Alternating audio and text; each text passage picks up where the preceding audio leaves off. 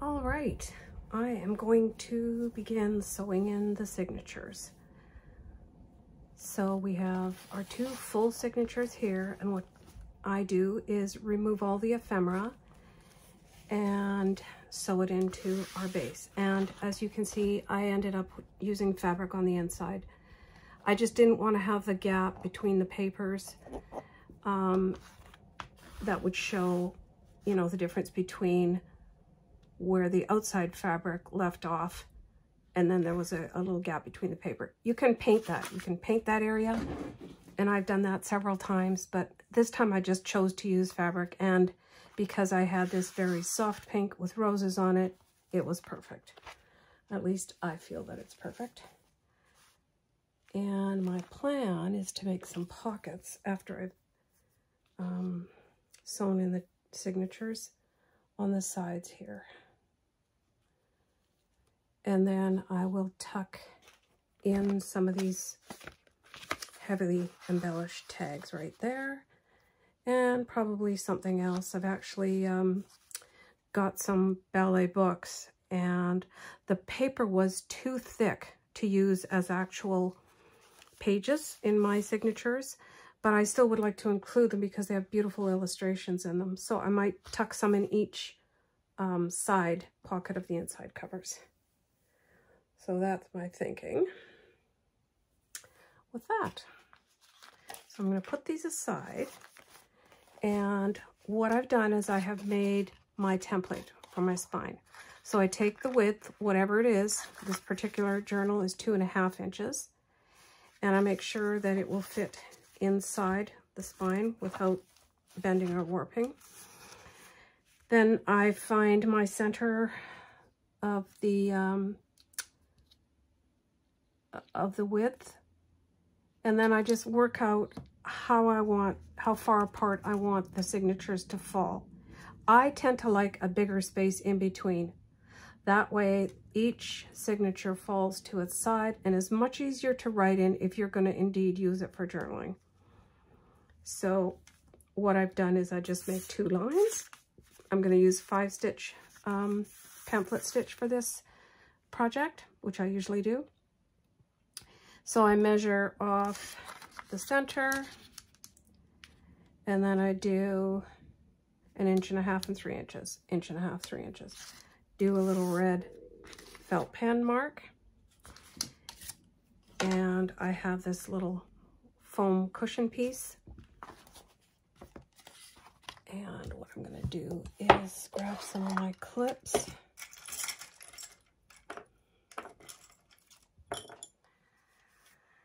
And then I just make sure I've got the top of the inside of the journal right top on this.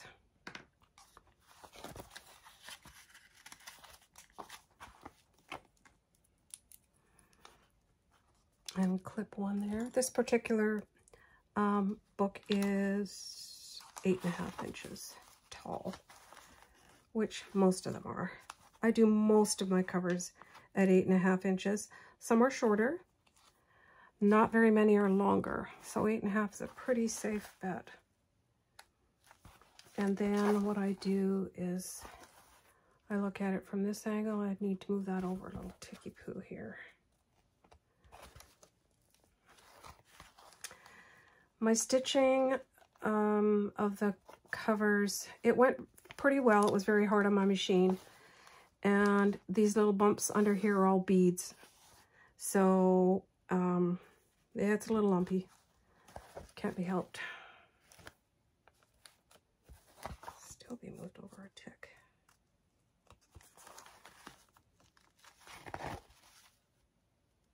Okay.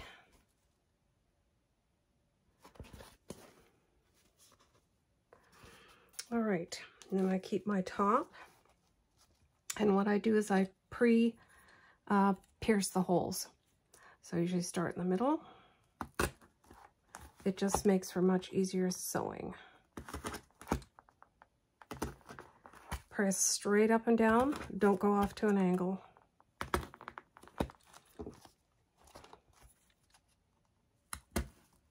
Same with when you're sewing it in. Make sure your needle is straight up and down. You go off to the side and it's going to get derailed. Okay. So hopefully those will be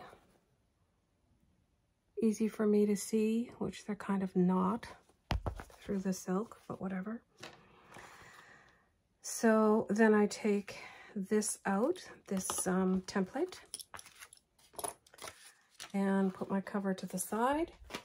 Now, this is where I try to stay organized, and I learned this from watching a lovely YouTuber, Cheryl from Deli Girl Creations, one of the first ladies I ever watched. And I actually did a journal with me project with her. Her Etsy store, or her store, is no longer open, but she said she was going to be leaving her YouTube videos up. So if you ever want a really good series to follow along with, I'd highly recommend her as well. So I take the pieces out, and what I do is I start stacking them. This is to reduce the bulk, and then every time I turn a page, I place the ephemera, you know, like change directions. It just helps to keep your little stack neat and tidy and all organized, so that when you put it back in again, there's method. It made sense to me, and I've sure found it extremely helpful.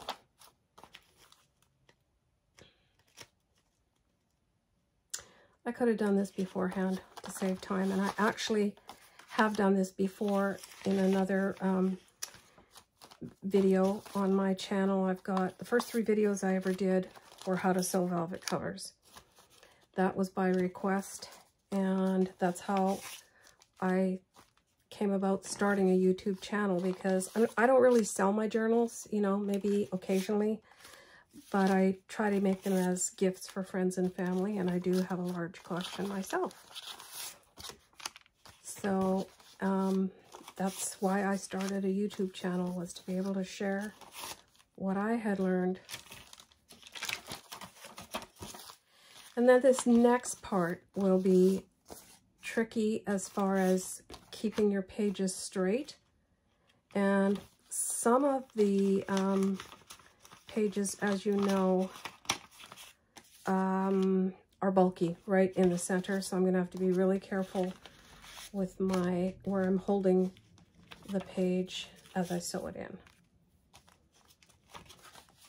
Okay, so this is one signature now, and feels like a little flat pancake. That's quite a stack. That all adds to the height of your journal. So then I put it off to the side, and then when I do the second signature, I do the same. So I've got 2 neat little piles. And yeah, what I've got here, start in the center, and I always do the back signature first when you're sewing it in. There's my top. So I'm going to start with this signature first in the back, and then the other one will come into the front. That's just the way I learned it, and makes sense to me. So you start with the center and just get a really good grip, you know, hold it between your fingers like that. And then what I'm going to do is kind of sort of,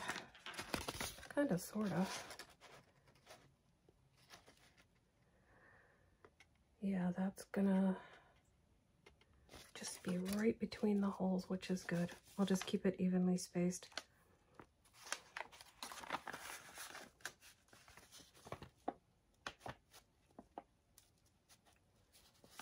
I mean, these are junk journals, so technically it doesn't have to be perfect, but I try and get it as even, as very even as possible. Sometimes these look really cool if you stagger them, like one a lot lower down. Doesn't always have to be completely in the center. And if this, actually, I think I want to trim that.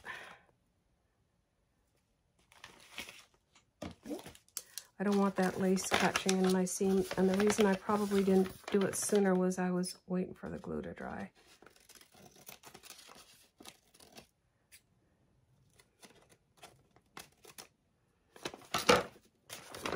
All right.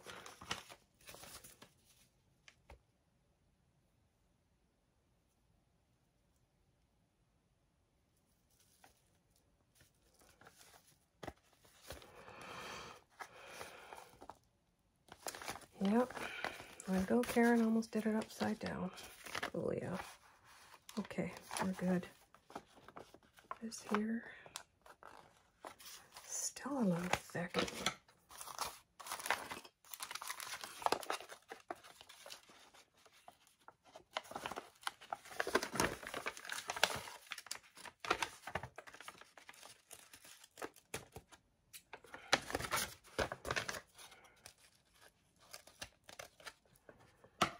All right, much better.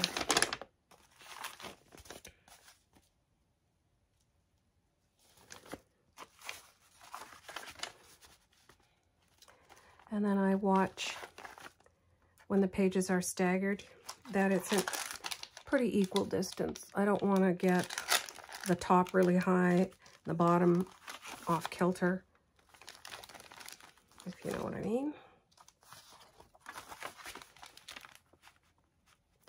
But if you have to go one way or another, I would get the bottom straight, because the bottom is what's going to sit on a shelf perhaps one day. So it wouldn't matter if the top sticks out somewhat, if you're struggling to get it even.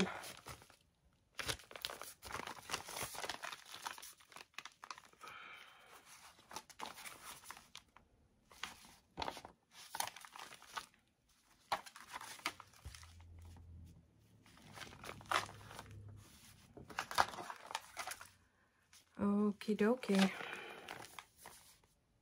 And I also check in here to make sure this is as flush down as possible on both ends. Otherwise, you're not going to get your stitching in the fold, like in the crease. You know what I mean? When you pierce your holes, you want to do it one time. It's just paper after all.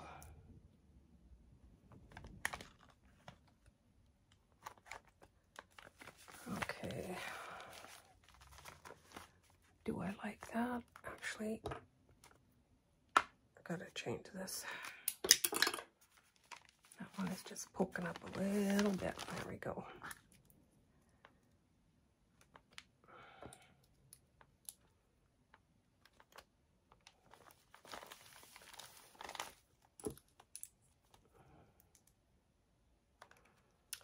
I actually read about a lady, one of the groups that I belong to. I lost a clip. Actually, to prevent her pages from slipping, what she does is she sews it with her machine right down that center crease. Well, I don't think I want to do that, but I can understand why.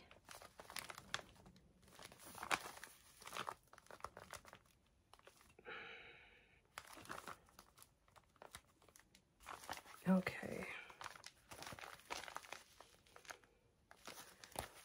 So everything's the right direction. Now we take our spine again and my little foam, and I'm going to take the back signature. So it's going to be this back row is going to go down into the valley here. The old valley in the mountain terminology.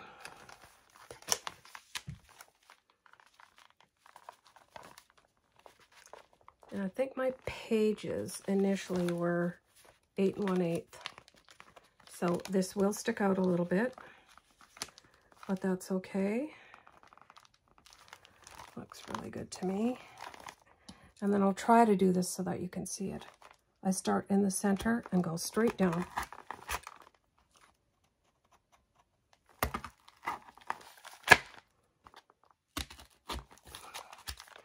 So this is just marking your holes.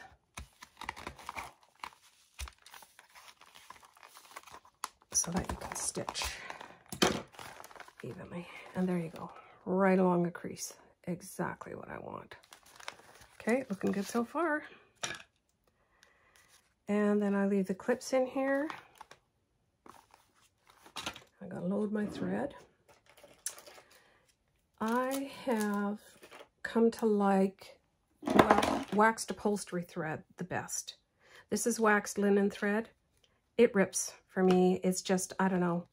I struggle with my hands being strong enough to tie things and manipulate them the way I need to craft and stuff. But this, I really, really like it. So I think 4 times, 2, 3, 4. Probably way too long. I'd rather have too much than not enough because I like dangles down at the bottom when we're done. And then take a wide darning needle, I guess. You don't want it too horrendously fat though, because this is going to go through your page. And if your thread is quite thin, but your needle holes are wide, that's going to slip around in there too. So, yes, bear with me here while I thread my needle. Alrighty. Then I just pull about that much through. And I have my 10 buttons ready, so I'm going to use 5 down each signature on the outside. And here we go.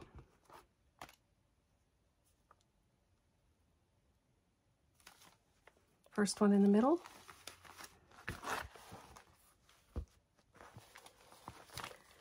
Keeping your needle straight. Oh, what I forgot to do was mark my halfway point, which is going to be about there. Sorry, my hands and my head are all over the place. This is a tricky part. This used to intimidate me the most about journal making, and I would have never even considered doing a video of it because I didn't want anybody to see me make mistakes. But guess what? We all make mistakes, and that's how you learn. And then I just go up one side of the holes in the center of the button and down. If there's 4, you just need 2. If you only have 2 holes for the button, lucky you. So now you need to go right back through the same hole, but don't catch your wax thread. And then go back through your holes.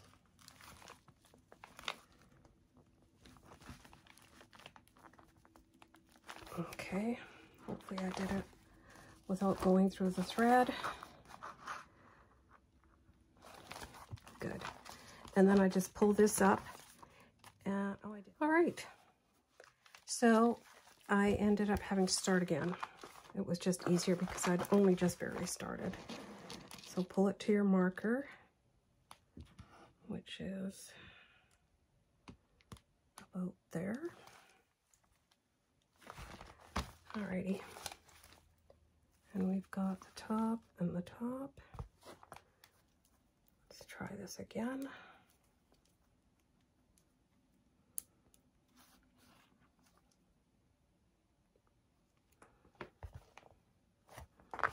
There, I can see what would have happened again.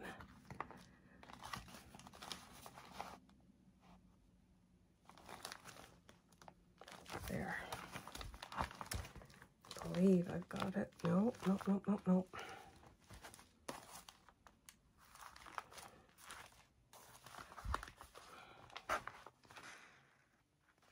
Okay, that's better. And then get it snug, but your first one doesn't have to be super, super tight. Go down the bottom hole. Keep your needle as straight as you can.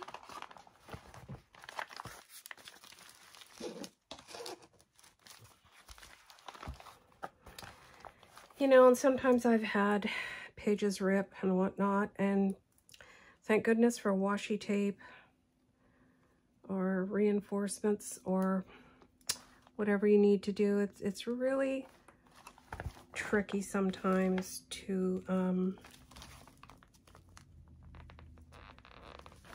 try and repair. There we go. A hole once that happens. So now this one is kind of ripping up a little. And that one I make sure I've got nice and tight. Did my 2 buttons. Now we go for this one.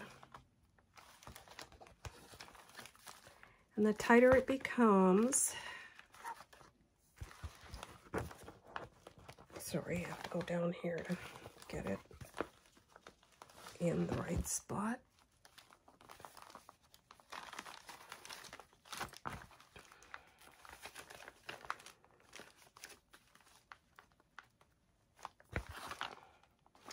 Sometimes if I can't find the hole that I pierced,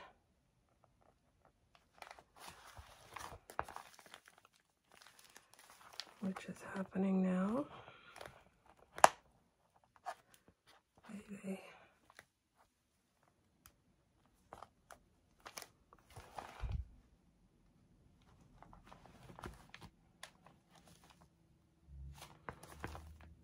I actually think I forgot. Okay, this will be a first. There, I got it. I just couldn't see it. You just kind of go by the feel of things after you've done this a few times.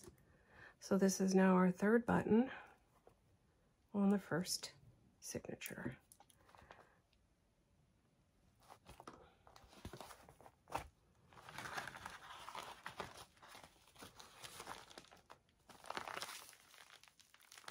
Some ladies that I've watched, they just do this so easily.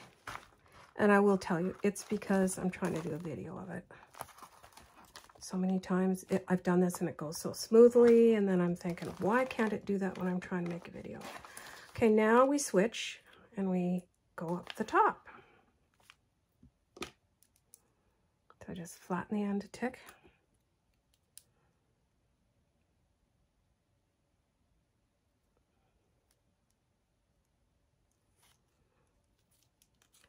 And go all the way up here.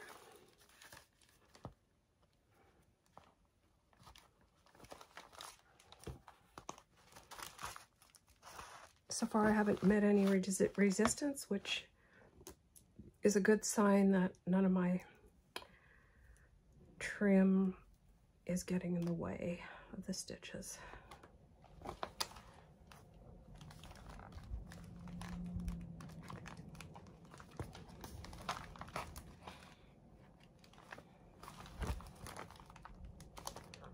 And then down our last hole.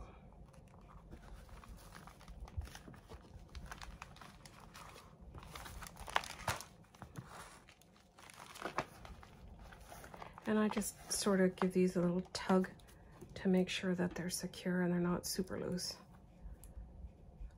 One thing I'd love to try is using beads instead of buttons. Yeah. I love to challenge myself and learn new things.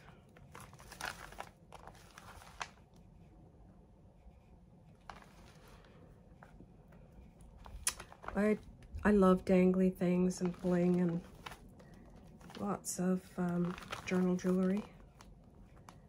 Might not be your thing.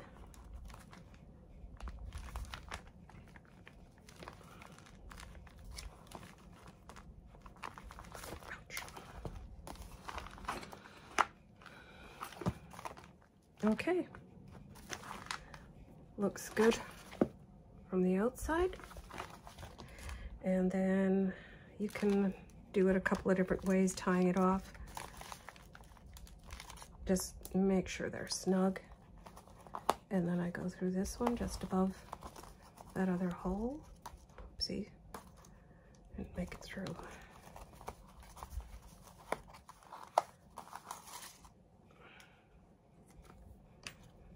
And then this one up this way.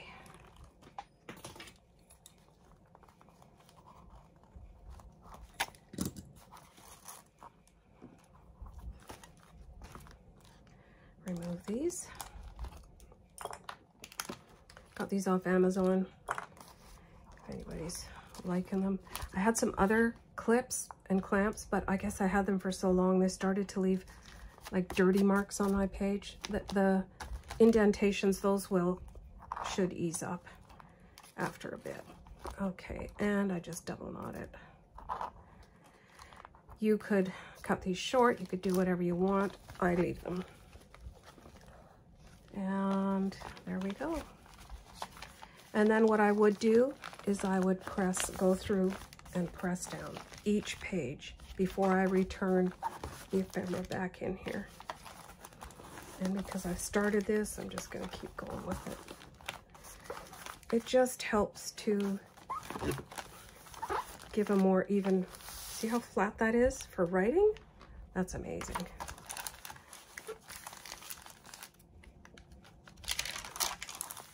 And when I do give a journal as a gift, I always make sure I tell people you can remove all of the ephemera and write in your journal and then put it back, or use it as cards, you know, gift tags, whatever you want, or just put your favorite ones in. Or you can write on them all, which I like to do. I like to write on all the tags. And then those sometimes are a little bit more personal notes that get tucked into a pocket. So you get the idea of what I'm doing and how this will help your pages to lie flat afterwards. The waxed upholstery thread that I got, I buy it actually at Hobby Lobby in the upholstery section, or the, you know, where they have yarn and all that kind of stuff. I just love it. It is a little bit waxier, kind of sticky, but the results are worth it. Okay, so that is the first signature. This I'm gonna have to glue in again somehow. It's wiggled its way out. So now I will take out the ephemera of the first signature. Start from the back, because when you put it back in, that way you can just start from the front and go down your little pile.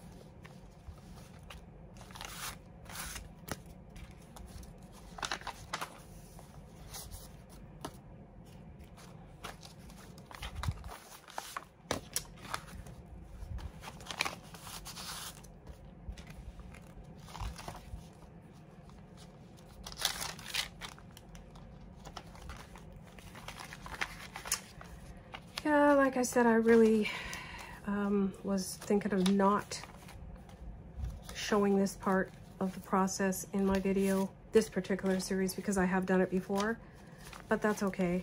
I think it just is a nice continuation of the entire process for this journal series.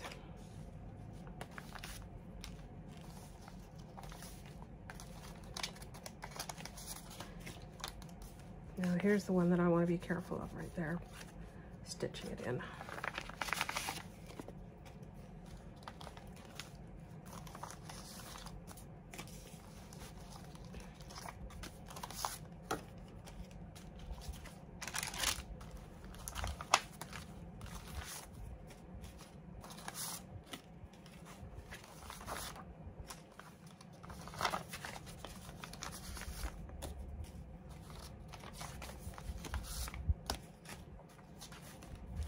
And this is our first signature, all right? So I'm going to scoot this over here for a minute. And we're going to do our process again of starting in the middle.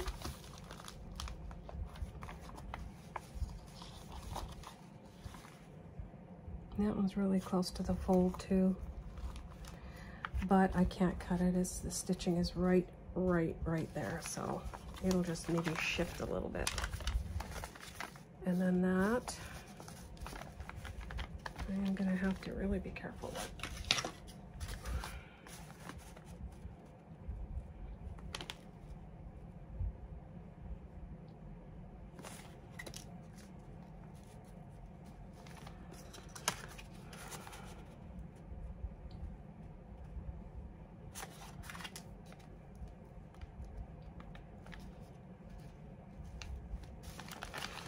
Okay, feels good.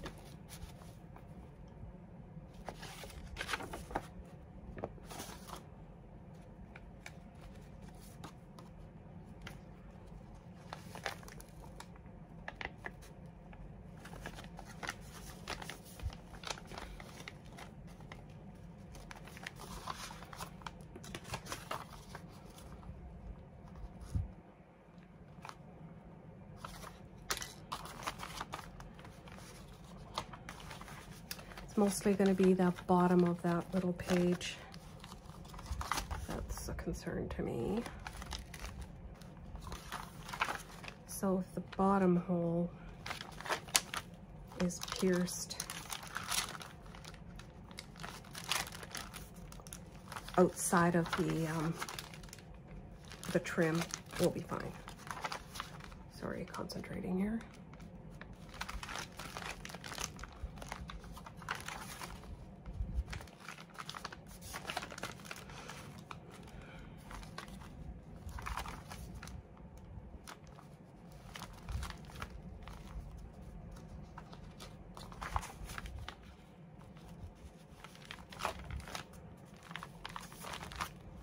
All right.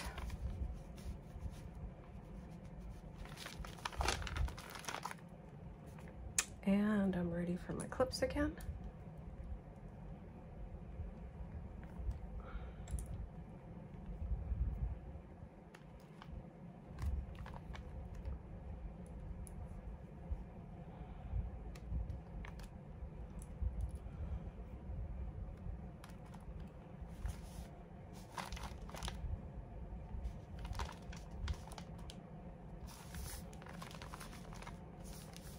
I'm going to just adjust this clip here. There we go.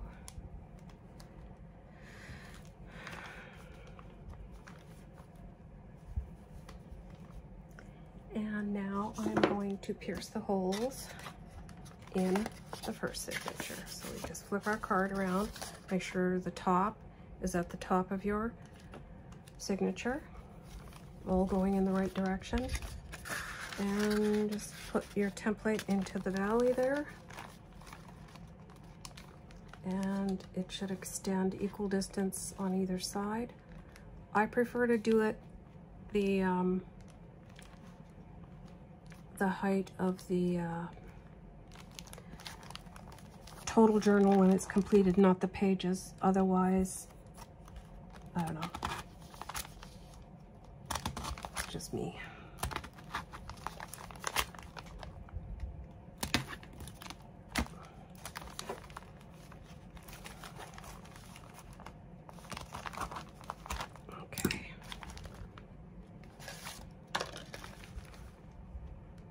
Great. We're good. So I'm going to measure my, my needle fell on the floor.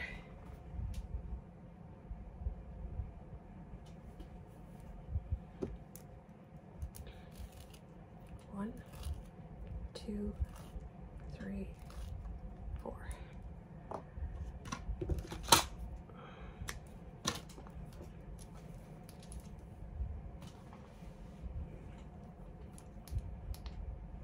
Anybody else have to have a flashlight by their desk to see underneath it when you drop stuff? Or is it just me and nobody else wants to admit it? Yeah, well. Okay, just kind of flatten the end. Ooh, I want to do my halfway mark.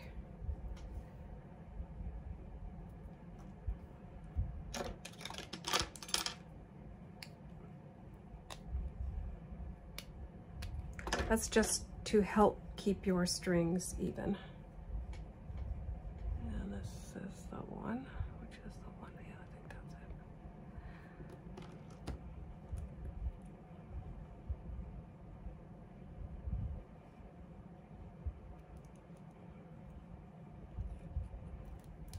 it. And here we go with signature number 2, which is actually the first signature.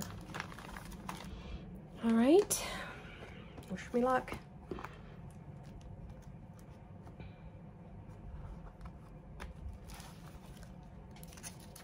Straight down.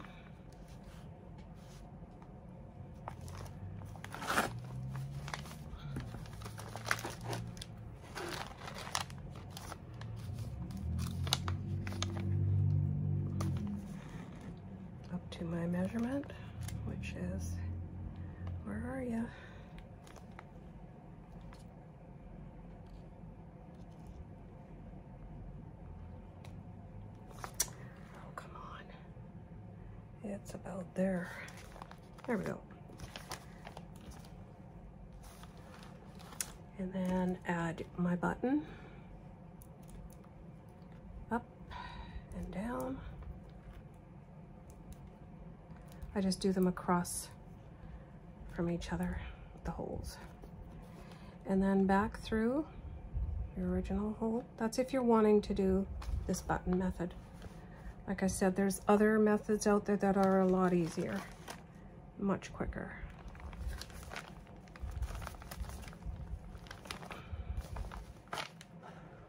And the reason I do this one is because I like the vintage buttons. Love them.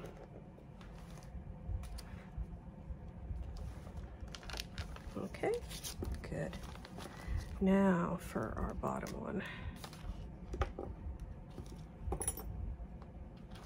Straight down, straight down.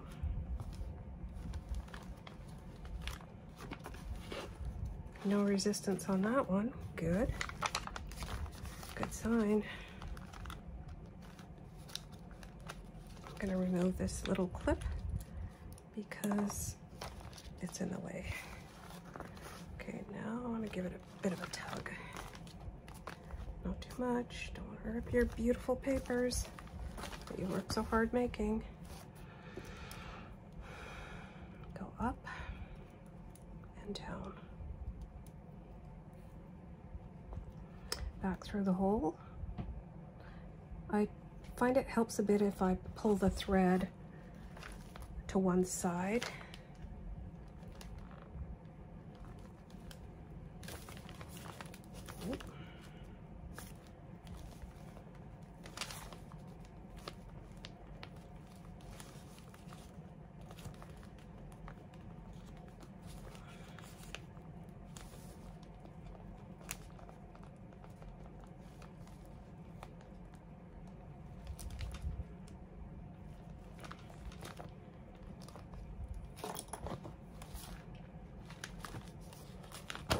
Oh, dang it.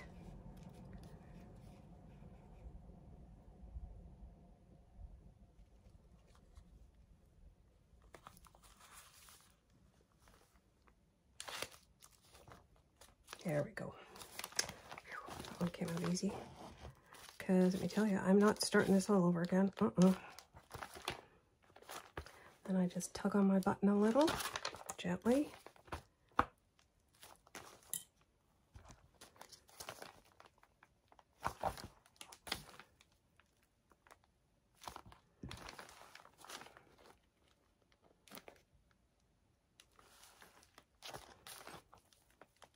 There we go. Perfect. And down this hole, or is this the one that's a tricky one?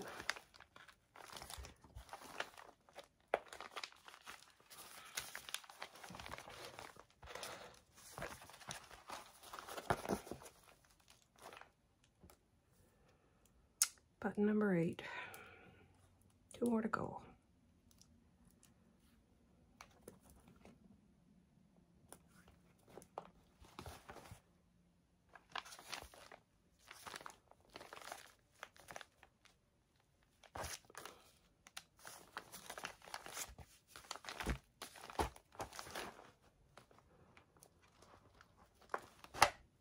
Okay.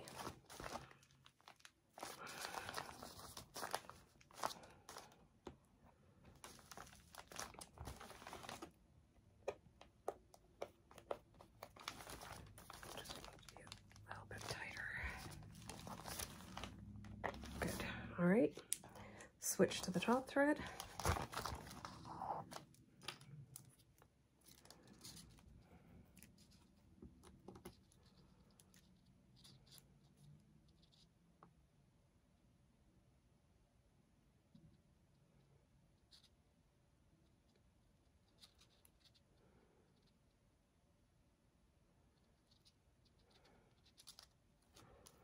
And up we go.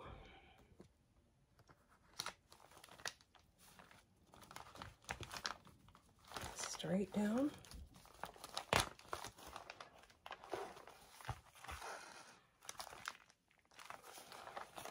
number 9. Sometimes if I'm using buttons and I don't like the one side, like when I'm using an assortment of vintage buttons, I'll just flip it over. Or if there's a stain or just something old and weird on it.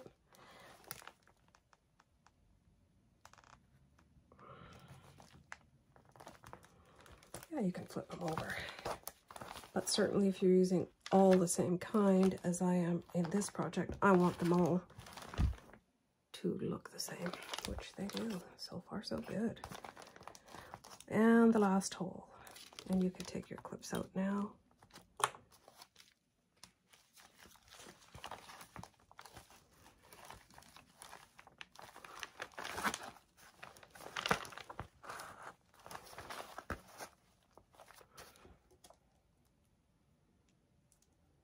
Up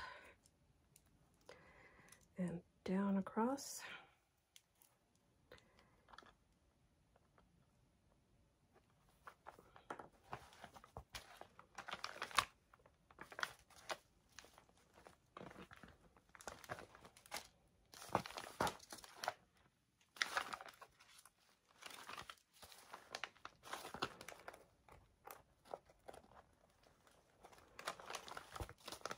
Okay. Phew, we did it. Let's check them.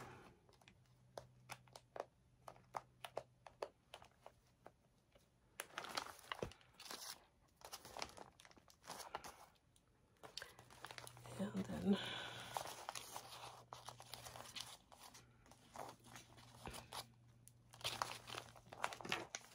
sometimes I find this easier to just thread through with my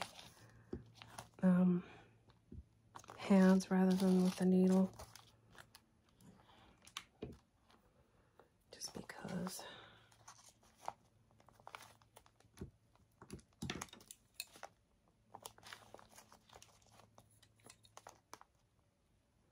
Interesting how some tools serve multi-purposes, right? This is to get all the negative bits out of your dies, your die cuts. Well, I use it as my awl. A-W-L. All right, folks, this is it. I'm tying it off. And then I will again press the pages apart. Go wash my hands and put the ephemera back in. Glue the side pockets on. And then I would start to think about what I'm going to do for the journal topper, which I already showed you in the last video. And yeah, I do want to check that now. See, I just want to show you. This looks really good. Equal, 1/4 inch from there and 1/4 inch from there.